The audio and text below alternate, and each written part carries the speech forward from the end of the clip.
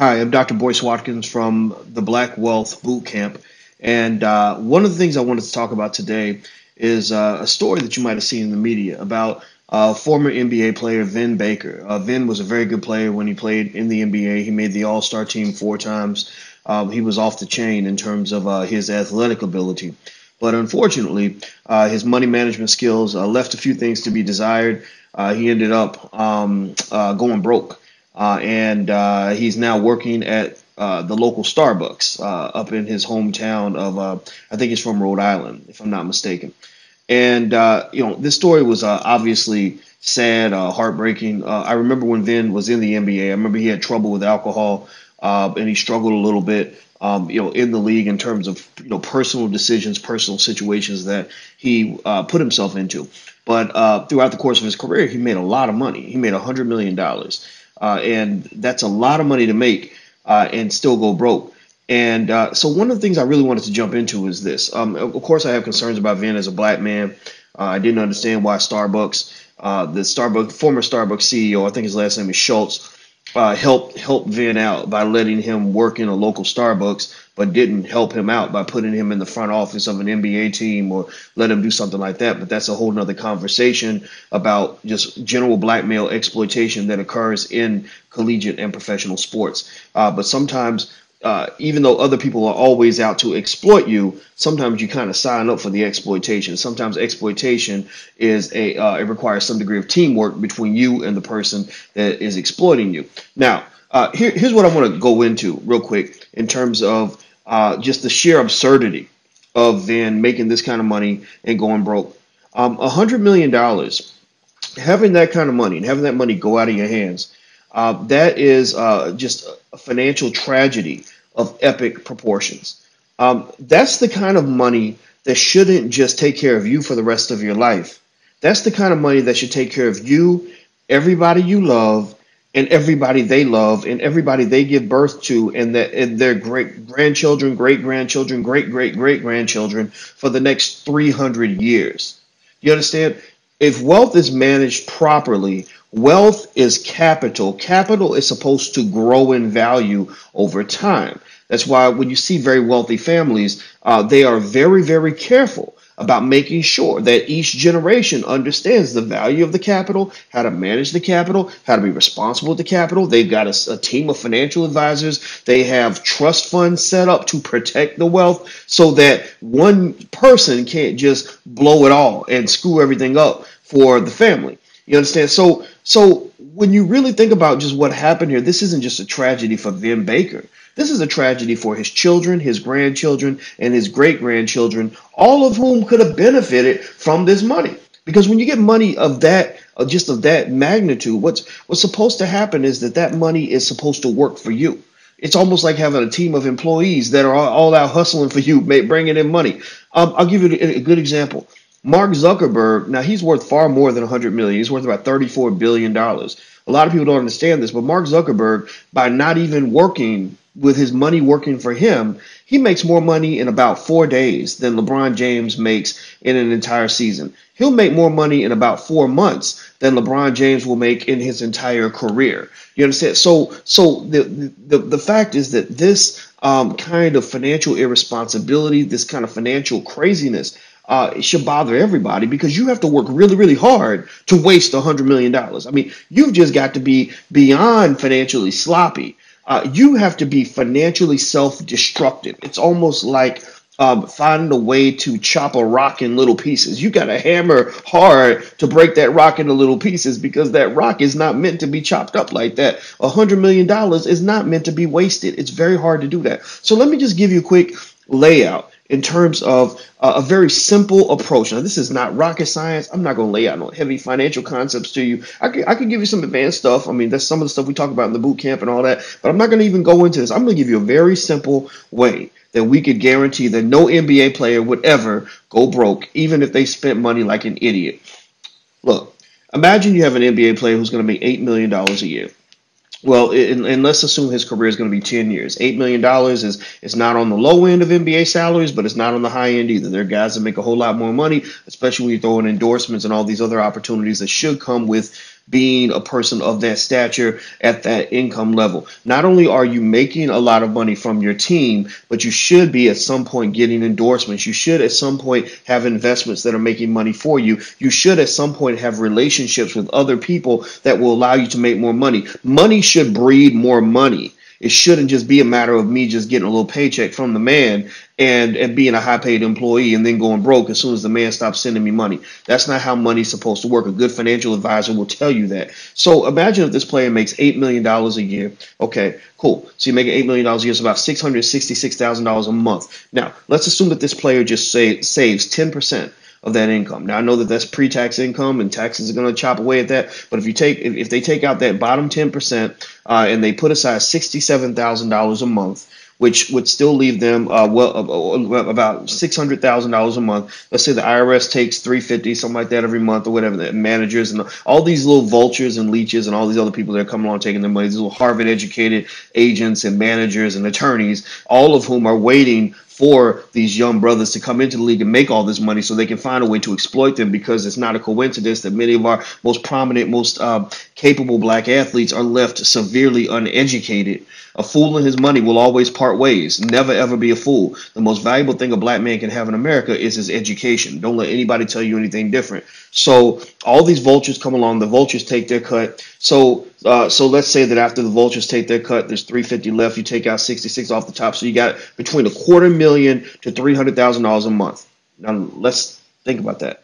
That's $250,000 a month that you have that you can do whatever you want with. You go to the club, throw it in the air, you can make it rain, you can go buy your Bentleys, you can get you a garage full of stupid cars and spend your money in Gucci and Prada and all these other European brands that don't want to hire black people. You can do all of that stupid stuff if you want to. You can just be an absolute fool with the rest of your money. But you put aside that $67,000 a month, you put it into an investment portfolio.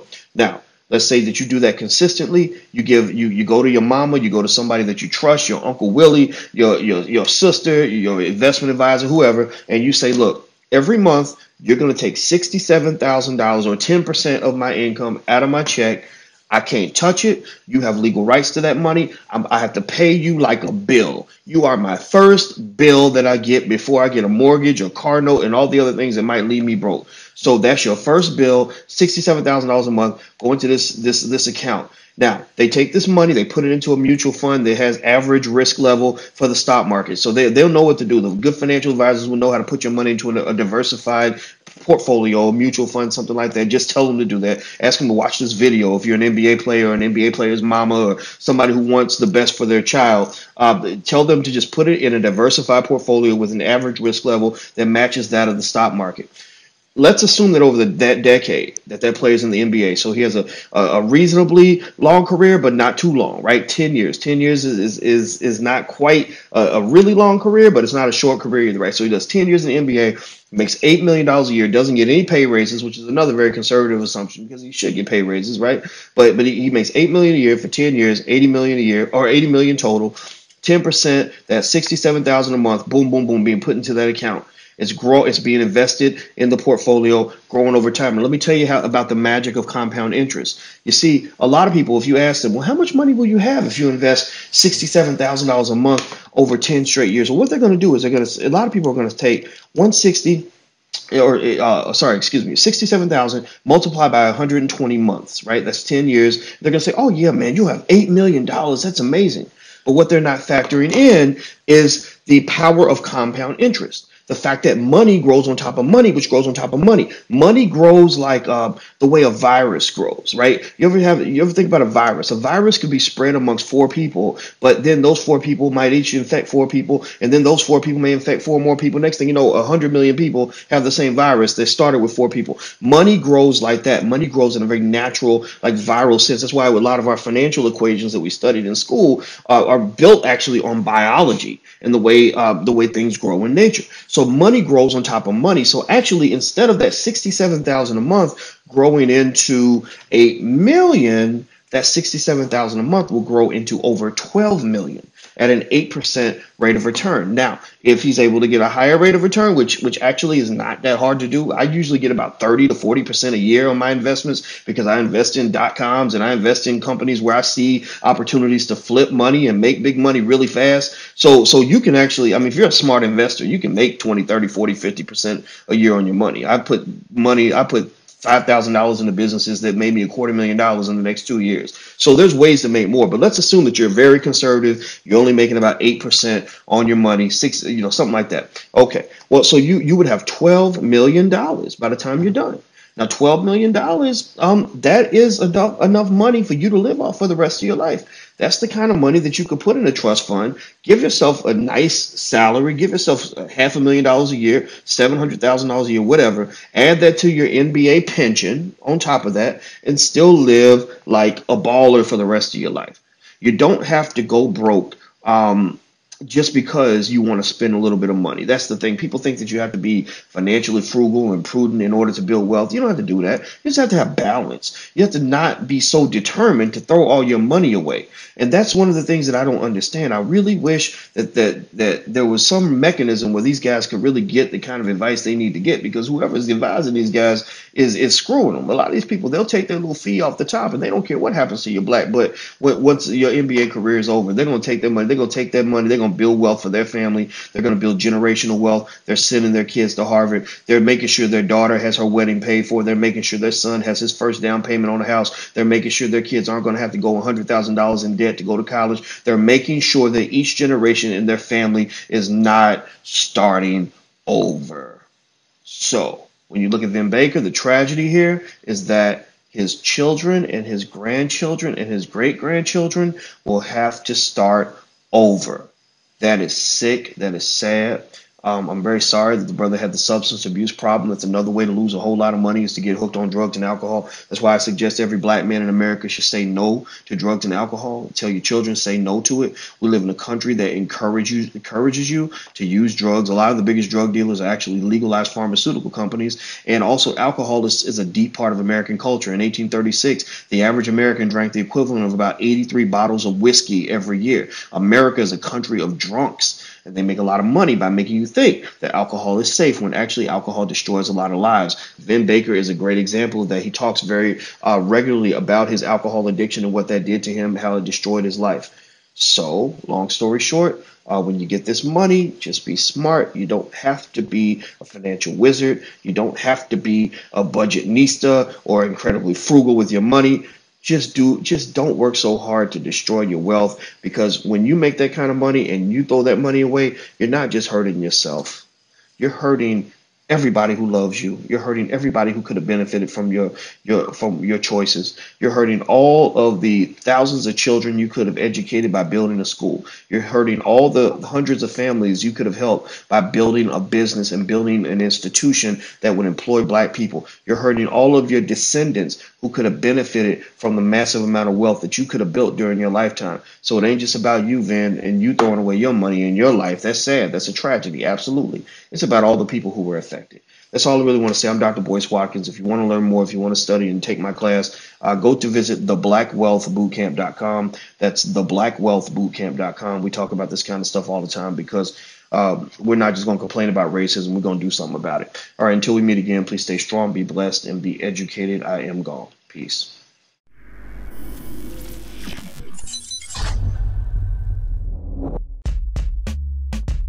I just usually judge people by the tone that they use when they say it. So it's been used as both on a regular basis. So, I mean, it is what it is, though. Listen, I think they need this. I think it's a few things they need to do. I think Ku Klux Klan members need to not be able to wear hoods no more. We need to see who's behind those motherfucking hoods. When those flags, and I think that the flag, you should still be able to fly it on your personal. Like you can still have it on your cars.